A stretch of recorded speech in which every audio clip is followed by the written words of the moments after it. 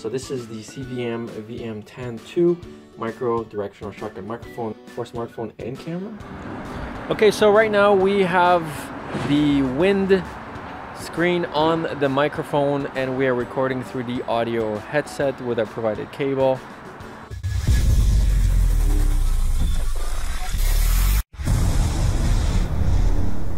Today we have an awesome little microphone that we needed for a cell phone since we're doing a lot of interviews and we've been using the cell phone a little more because of the gimbal that we got. So this is the CVM-vm10 2 micro directional shotgun microphone for smartphone and camera. It's best to be used directionally, pointing at your subject, and it's picking up the best sound that way. It's got a shock absorbing mount, it's got a windscreen and a wind muff. These little guys are low consumption and they're driven by the device itself, which means if you're using a smartphone, it will use up the battery a little faster. As always, check out the description. I'm going to put the best link, and if I have any coupons, I will provide them to you guys as well. So here's a setup that you could do. As you can see, you put your cell phone in the center, you can put the mic here, and then you can put your LED light there, or if you have a small sort of a handheld, you can just put the mic on the side.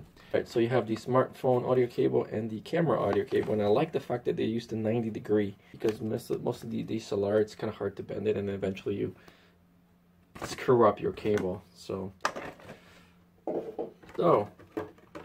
this is not the smallest wind muff that I've seen. I have another mic that I've received with a little smaller, but it's not bad. And then here is our mic.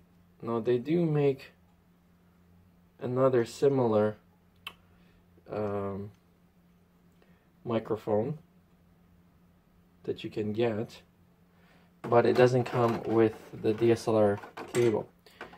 One says for smartphone, and then one says for camera. So I want to show you guys sort of one of my rigs here. So I've got this flexible tripod here, and pretend that this is a cell phone. I have sort of like a makeshift 360 rotational mount here, and that's attached to the microphone. So now I put the phone in here, and there it is. But we're gonna go and try this out right now and just give you guys a glimpse of what the audio sounds like. Okay, so right now we have the wind screen on the microphone and we are recording through the audio headset with our provided cable. There is some background sound. You can hear the traffic, the road. So this is me talking. Now we're gonna take out the microphone. So now the microphone is taken out. This is recording right through the smartphone. I don't know if there's no cars coming right now. Oh, there's cars coming right now. So I don't know if it's a little worse or a little better. Let me know in the comments. I think it's a little better, at least outside. This is a test of me speaking directly through the smartphone. That is the Samsung Galaxy S7 Edge. Yes, I know it's an older phone. Now we are going to attach our smartphone adapter. We're going to plug it in and we're going to attach it to the smartphone. Okay, so now the microphone is facing me. I'm speaking at the exact same tone, and I wanted to know if you guys can notice the difference. I'm going to now walk away from the phone and see how far the directional mic is still picking up my audio. I am now 6 feet away with the microphone plugged in, and this is the difference.